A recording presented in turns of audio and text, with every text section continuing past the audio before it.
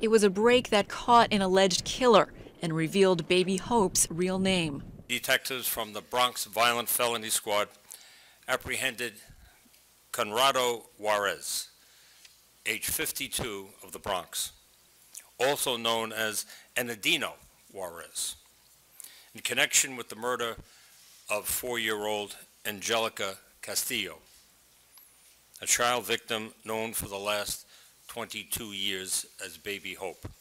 Retired Detective Jerry Giorgio had heard from colleagues they were close to solving the case. When I got the phone call, I got the news, I was elated, just elated. I was up on cloud 9. He was the lead detective in 1991.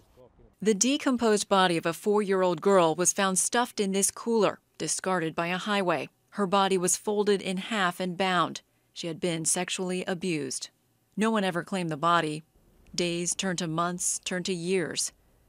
By 1993, the 34th Precinct Squad had given the little girl the name Baby Hope and a face recreated by computer rendering. The squad also paid for her funeral. Wasn't a dry eye in the bunch, including me, and the church was full, about 500 people in church. She truly became a member of the community. Anniversaries passed, but police persisted, and finally a break. Police recently got a call on their hotline. The caller said she'd been told several years ago by a young woman that her parents had killed her sister. That tip and advances in DNA testing led cold case detectives to find the mother of Baby Hope and eventually arrest the cousin who police say murdered her. At her funeral over 2 decades ago, Assistant Chief Joe Resnick delivered her eulogy.